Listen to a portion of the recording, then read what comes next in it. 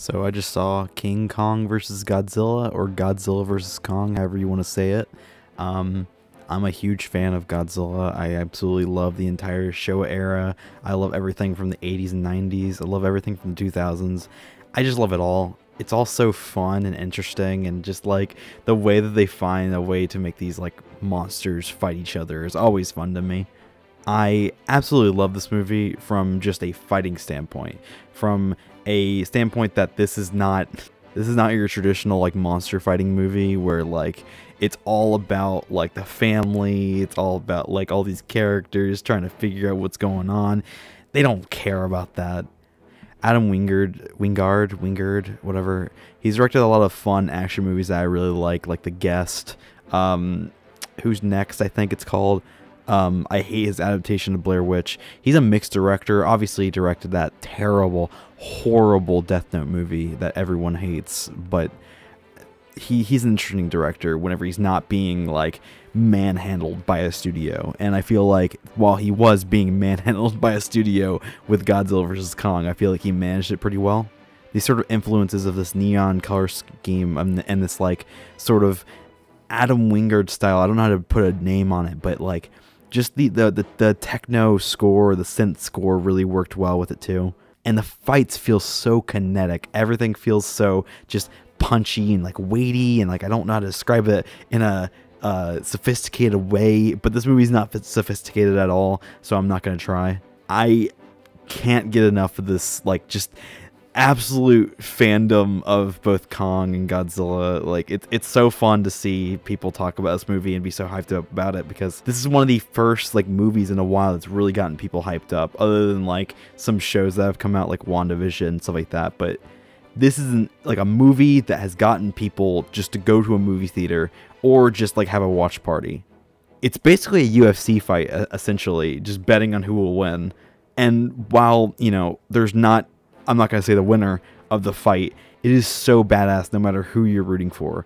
I loved everything with how they try to characterize Kong and how they try to make it so like he is the protagonist of this movie. And like it was very, I kind of liked the relationship between the girl and like King Kong. It was kind of cute. It wasn't really like taken seriously at all. It was just this sort of cutesy relationship, but like it was sweet. I don't know what to say. I know it's like a manipulative kind of thing for like a big budget movie to do something like this, but it actually worked for me.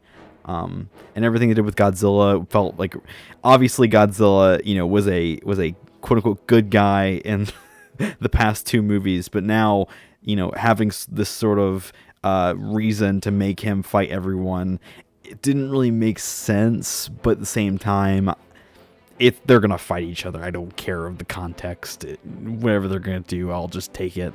But it was so fun what we got. I love everything about the way that they shot the fights. It's so fun to see, like I said, how kinetic it all is. And while, you know, the sort of tension is taken out when it focuses on the humans that we don't really care about that much, Adam Wingard takes so much time to make sure that you get as much monster fighting as you want from a movie like this, and it is absolutely glorious. He took advantage of every single dollar of this budget and made sure that you could see just so much of this fight instead of King of Monsters, which fogs it all up and you can't see a single thing. I hate that movie. They wasted so many good monsters in that movie, but we finally have a quality monster movie in this series. I need to rewatch the original Godzilla, to be fair, because I remember that being sort of boring at first, but then looking back on it, it has all of this really interesting like 9/11 imagery, which I didn't really expect. But I need to revisit that one. But this one's probably my favorite out of all of them as of right now, as of like what I've rewatched and what I've watched.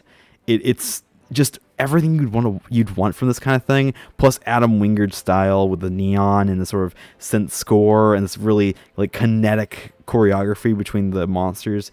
It's just it's so fun. I don't care if it's like a baby smashing action figures together. It's fun. I'll take what I can get. But yeah, it's honestly a really good movie in my opinion. I think it's like a 7 out of 10. I highly recommend it. But yeah, that's my thing.